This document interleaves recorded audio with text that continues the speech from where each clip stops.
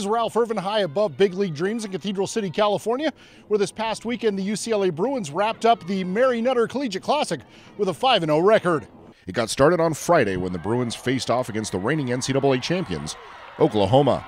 UCLA twice overcame one-run deficits before claiming the win in the bottom of the seventh when freshman Delaney Spalding sent this ball deep to right center field, scoring Tara Mueller to earn the 3-2 win. Allie Carta earned her first win of the weekend, going 7 innings and striking out 10. It's huge for us, a lot for our confidence, but I also think it was just cool coming back. We were fighting the whole game. They punched and we punched back, and then once they punched again, we didn't stop. We had our one shot till the last inning, so it was fun to see everyone perform. Saturday, the Bruins faced off with number 16 Missouri in the afternoon. After falling down a run in the first, UCLA scored a pair in the second, but would trail 3-2 headed into the bottom of the seventh. With 2 down, a pair of walks set up Misha Sadaraka for this game-winning double, which gave the Bruins the 4-3 win. Carter got the win in relief, going 3 innings and striking out 5.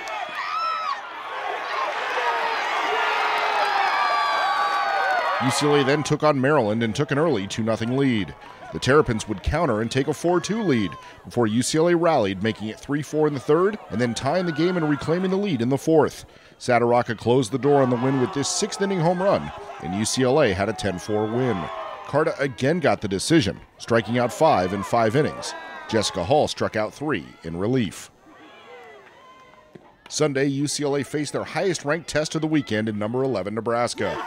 The Bruins took control early, scoring once in the first, 3 runs in the fourth, and 2 more in the fifth, en route to a 6-2 decision.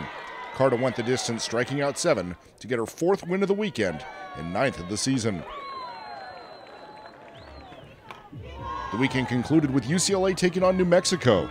The Bruins scored 6 in the first, 1 in the second, and 6 in the third as they cruised to a 13-0 win over the Lobos. Hall pitched all 5 innings, gave up just 3 hits, and struck out 3 to earn her 5th win of the year. For the weekend, Spalding had a great debut in the desert as the freshman played stellar defense, drove in 3 runs, including the game winner against Oklahoma, and scored 8 times. Going 5-0 in this big tournament for us is huge for us. It gives us great momentum going into the season and going into bigger games that we have ahead of us. Sadaraka had a huge weekend, hitting 7 of 14, driving in 9 runs, and scoring 5 while being a rock at third base. I honestly felt great. I mean, it was all around team. Everyone stepped up when they needed to. We clutched up, and it worked out in our favor, and we're just going to keep rolling with it just until the next week.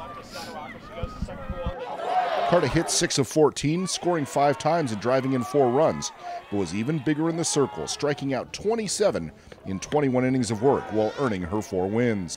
Yeah, I think we had a great weekend. I think it said a lot about our team. We can punch early and keep punching the whole game, and if they punch back, like it happened, we had some close games, and we came back at the end in it came down to the last pitch. So I think it just says a lot that we can do a lot, and I'm excited to see where the team goes this year. Now 16-0 after an undefeated weekend, head coach Kelly Inouye Perez has a lot to be happy about. I'm really proud of this team. You know, we came out on a mission to be able to prove to ourselves what we were capable of doing, and we're really trying to figure out just how far this team's going to be able to go in 2014. We walk away with great confidence. We can come from behind, we can jump ahead. You know, we've got great versatility in the lineup, and bottom line, this team's committed to do whatever it takes for this program, and that ultimately is what allows you to be successful in the end. Once again, the UCLA Bruins wrap up the weekend with a 5-0 record. The Bruins are back in action this weekend. It's tournament action down in Long Beach. And of course, the best news and notes on UCLA softball. You get it all right here at UCLABruins.com.